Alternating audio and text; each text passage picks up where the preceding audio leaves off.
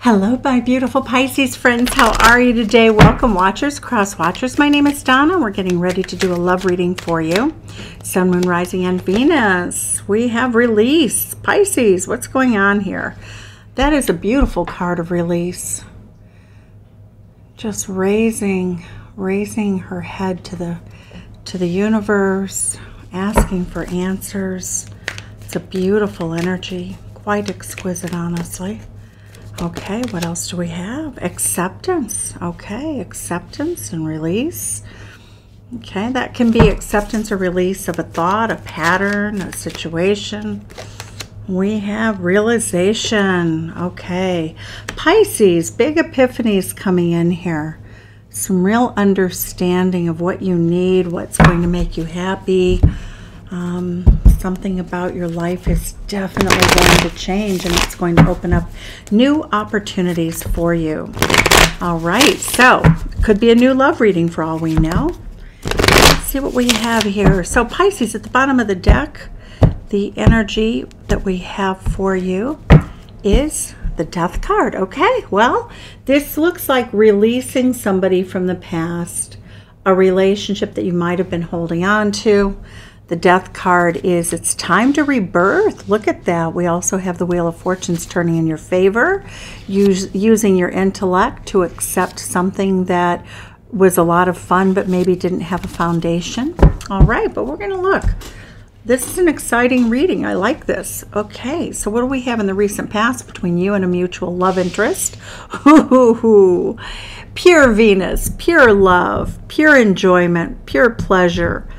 This is the card of Taurus. You know, it's a Taurus energy. She's manifesting. This is a card of manifestation. Now, it's not pregnancy unless we get the Ace of Wands here or here, okay? So we see the two of you are manifesting a beautiful, intense, very pleasurable, very rich and loving acceptance of one another. Very much a realization that the love maybe that you were holding on to, that you've released, was you thought they were the one, but they weren't. All right, Pisces, the mutual energy right now between you and a lover. 10 of Cups, there you are in your reading, Pisces. I love it. 10 of Cups is all about pure happiness, pure joy, pure emotionality. We see a beautiful rainbow here. You know, love of all types. We see two children dancing, you know, two energies here that are sharing a life together of joy, gratitude, happiness. How does your person see the situation currently? 7 of Swords. It's a weird energy, actually, you know, but what this means a lot of times is that people don't share their feelings, or they're hiding them at the beginning stages of a relationship. And since we see the Death, this could be the rebirth of an old relationship, but you know, either way, take it as it resonates. How they view you, Pisces. 8 of Wands, fiery, passionate, exciting, communicative, filled with laughter, love, a love of travel. They see you as someone who's very dynamic. That's Sagittarius energy. 7 of Swords is the energy of Aquarius, seeking enlightenment, doing surveillance, not really sure what the path forward of you, with you is going to bring. In their heart space, Pisces, they feel as though you are their best friend. The 3 of Cups is oftentimes the bridesmaids dancing at a wedding, but this is a card of deep camaraderie, friendship, love, affection, starry nights, enjoying one another's company unconditionally. How they see the path forward. Okay, so interesting energy here. The Hermit energy is Virgo energy, seeking answers, looking for enlightenment, trying to see the path forward. So right now, your person, it seems like it's very early, and they're just very introspective, very cautious, trying to find a way to have a win in this situation with you. The mutual energy between the two of you is giving up some burdens, moving forward after a very difficult time. So both of you may be in a situation where you're healing. That may be a mutual energy. you know. So we're going to clarify, though, because the truth is in the clarifiers, you know.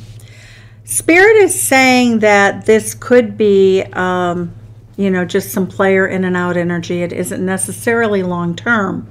So Spirit is saying be cautious. This could be just for fun. It could be a short-term relationship. We don't know that yet. But with the Seven of Swords, I could also see where Pisces, your person, may not be in it for the long term. You know, the mutual energy is they might have said that they were, they might not have been honest, or they might be simply unaware that they're falling in love so deeply. But Spirit is giving you a warning here, and a burden has to be released. So let's see, the short-term outcome for this reading is a Two of Swords. Self-imposed, you know, that's, I really always, it's like refusing to see something, refusing to have your eyes open. It's self-imposed restriction. It's deliberately not going the distance. It's choosing not to move forward for the short term anyway. Again, a lot of times in a new relationship, people are very, very cautious. And it looks like both of you are in healing energy right now. So let's see what the clarifiers are. This is a mystery a bit here. So let's see, what do we have that you need to release, Pisces? What needs does Pisces have to release something? I also do request, I am broadcasting from Chicago. I love it when you tell me where you're from in the comments below. I always appreciate that. A thumbs up if you do like the video, if you find it helpful, insightful. It's always appreciated. Release, what are you releasing? Competition. Ooh, interesting energy.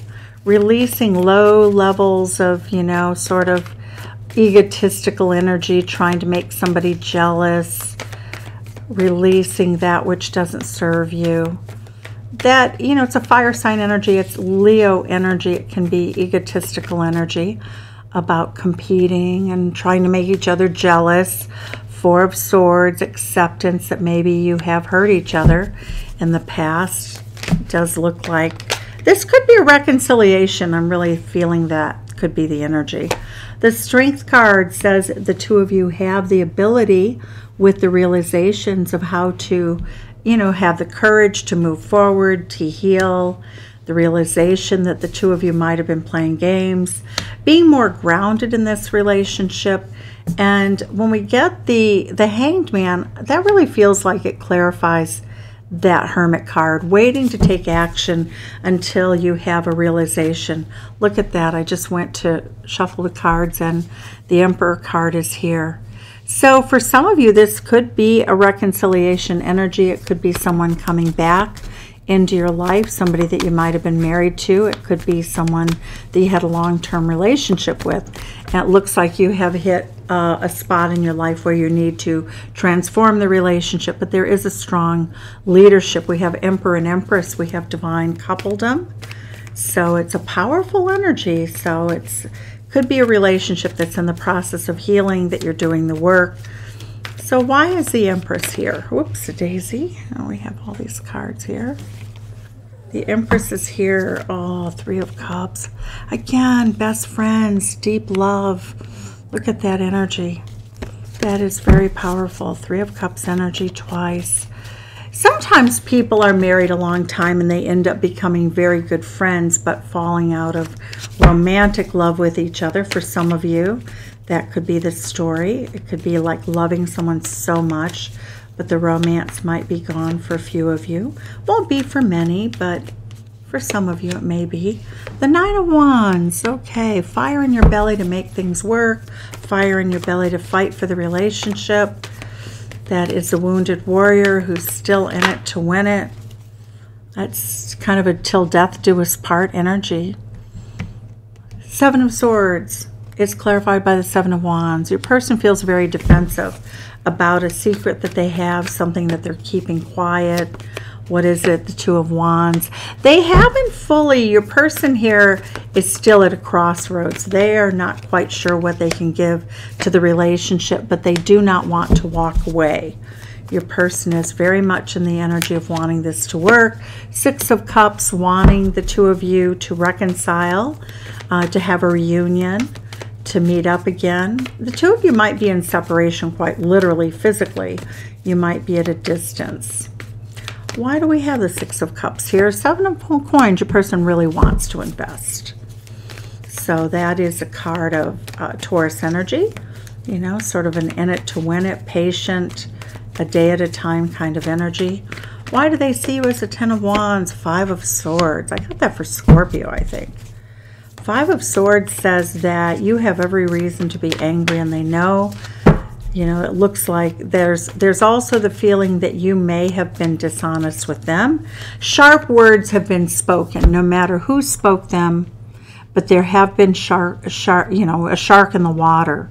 Very, very painful words, very painful communication, something that may have come about very quickly, something that was said in the heat of the moment. With the Eight of Wands, tell us what else? Four of Cups. So your person sees you, Pisces, as maybe not being as interested in them as they are in you. It looks like you're holding back. You're not really accepting their cup of love. It does show that they consider you their soulmate. They want a legacy love with you. They want to collaborate with you, but they're just not sure that you're, you know, that you're feeling it. They feel as though you're not really letting go of them, but you're also holding back. So the Hanged Man and the Hermit card, please, Spirit, tell us, Spirit, what we have here for our Pisces friends. The Justice card, balancing out karma, making things work, making an injustice right. The Heart of Pentacles. Okay, so I really do like that energy. We go from Virgo to Taurus energy. That's the energy of the King of Pentacles, the Daddy card. So it does look like your person may have been dishonest. You may have discovered it and become quite angry with them, that the relationship needs to heal. Let's see, we have, and the Hermit card again. So your person is not seeing a path. They feel as though they've burned the house down, in a manner of speaking. The Tower card. We're going to see what that Tower is about. Let's dig into that Tower. What was the Tower? What was the realization? The sudden epiphany. Ace of Cups, new love. Seven of Swords. So what I'm seeing, Pisces, is that your person, you or your person may have fallen in love with somebody else. There might have been, it doesn't look like an affair per se, because I'm not getting the Three of Swords as of yet, the Two of Coins as of yet. So we'll see. The Ten of Wands, what is the burden here? Closing out a cycle. Absolutely saying, you know what, we had a good run while it lasted. We have to give up the burdens of the past. This is a successful, though, ending for the two of you in the future. Devil energy, first time today I've seen this card, but there is some toxicity here. There's some unhealthy, there's possibly a tendency not to be honest with each other. There's a tendency for your person to play games. Oh, wow, this is a tough reading. Temperance is reversed. Pisces, this may not be a relationship that's going to be easy to heal. It looks like you want to, or your person wants to. But Spirit is saying, you know, just enjoy yourself, live in the moment. So, Judgment card. Releasing toxic energy is what I'm seeing. Player energy. So it does look like there was a relationship. There might have been an affair within the context of a relationship. And that's why you have to really heal. That's why there has to be acceptance and release before you can heal the relationship to go forward. Page of Swords. Somebody may have found something out online. You might be in the process of this or be curious about it. Your outcome card at this time, short term, is no action with the Ten of Cups. Okay, Ten of Cups, Ten of Cups. The two of you really love each other. That's not in doubt. Chariot card, Cancer energy. This is Pisces energy. Here you are in your reading. But what we're seeing is two people who really love each other, who have gone through a period of time where there was juggling, where there was, it looks like, possibly a secret, either an emotional sort of crush on somebody. Yeah, I'm not thinking this was a full-blown affair, but I do think that there was some conversation out of the context of this relationship with another. Could be texting someone else. You know, oftentimes I find that men in a work relationship will end up with a coworker who texts them because they have a crush on them, but they use work as an excuse. So there could be something like that in this reading. But I would say, Pisces, right now, this is a time of healing for you. It's a time of getting your feet back on the ground, and a time for you to really determine what makes you happy and what doesn't. So for now, I am sending you love from Chicago. Send some back. Tell me where you're from, and I hope to see you again in another reading. Thank you so much. Bye-bye.